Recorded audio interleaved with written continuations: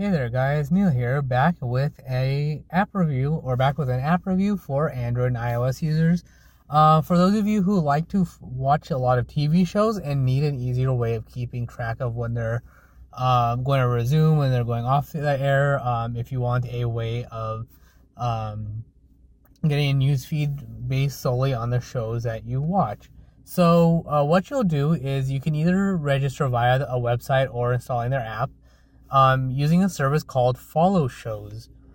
So what the app and service allows you to do is basically subscribe to shows that you watch and get a regular stream of news as you see here. So I've already subscribed to some shows that I watch, and then you can keep track of additional ones that you want. So for example, if you go to your shows, I've already added a few. So Black Sails, Fear the Walking Dead, Star Wars Rebels, Vikings, and a few others here and there. So these are what I'm watching, and it'll tell you that these are what you've already subscribed to. If you click on returning, you'll see when the shows are going to be returning. So for example, The Walking Dead returns on February 12th. So you can see what goes on here. Rick is introducing a new community.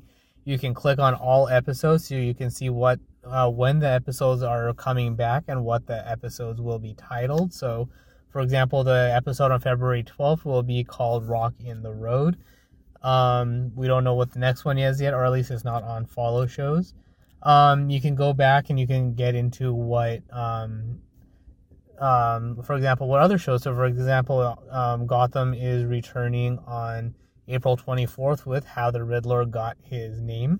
So pretty straightforward there. These are shows that I've already added, but let's say you want to add more shows. So you'll click on the plus sign. You can see various shows that are already recommended, that are already here. So if you want to see what's here, or you can go to new TV shows, see what's up and coming in case something looks something that you like. So let's say this show is interesting to you. You can read a little bit more about it.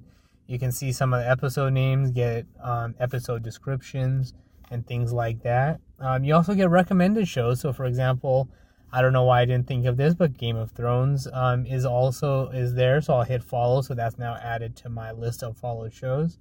And you can get episode titles based on season and episode number. So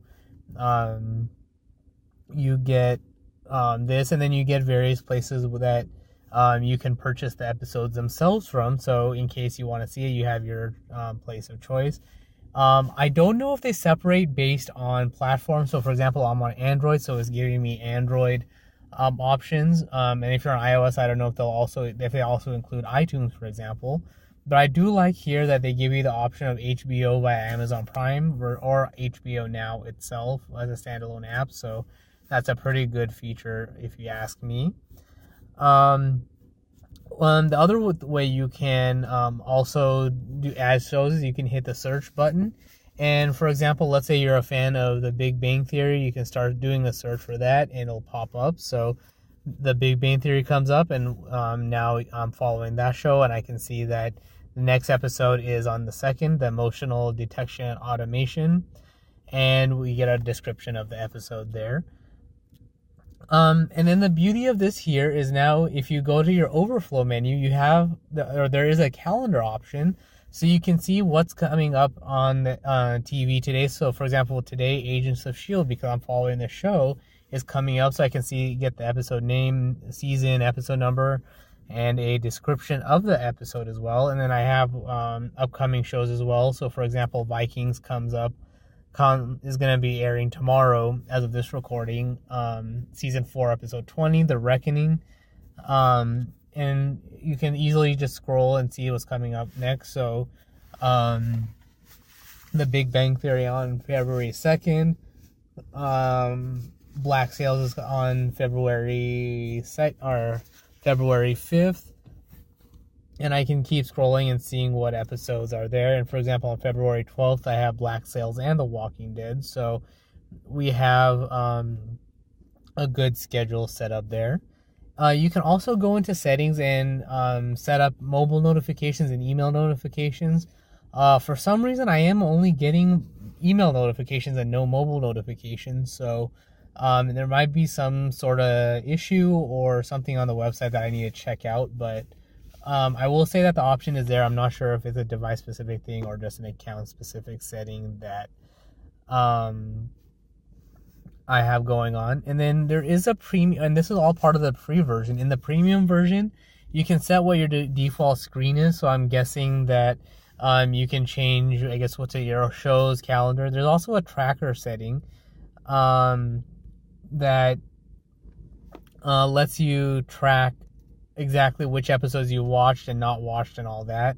And then what showed up last week or recently that's already aired, so you can see what aired, for example, yesterday, earlier this week, last week, and all of that, and what's coming up next. So just a different way of looking at the same information in a more grid and episode way rather than a week day-to-day calendar view.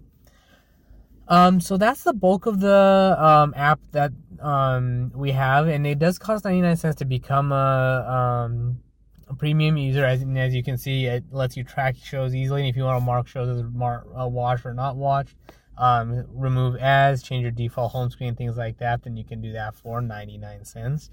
But it's a pretty good app. You can also add friends if you want. So you do get a email or a activity stream, kind of like Goodreads does for books, where it'll show you what you've been up to lately. So if you add your friends, you can have that social interface as well. And then, but I will say that I do like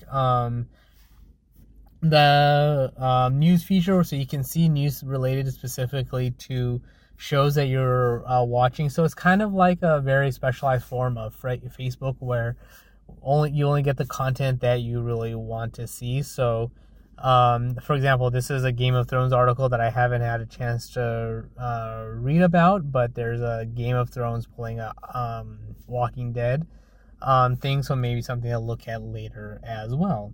But that is actually all there is for that. So you can check out the service on this website, followshows.com, FOLLOW shows.com, or install the app via Google Play or or Android and the iOS App Store for iOS.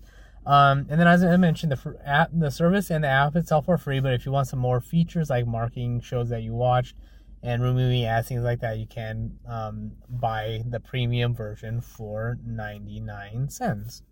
So that is all for this particular review. If you have any questions, comments, or anything like that, or want to provide your own feedback, you can email me at headphonesneil@yahoo.com. You can find me on Twitter at PatelN01. You can find this review and all reviews on YouTube at youtube.com/PatelN01. And of course, you can find all links and all of that good stuff on the website at PatelN01.com. But that is all for this particular review. Thanks for watching and listening, and until next time.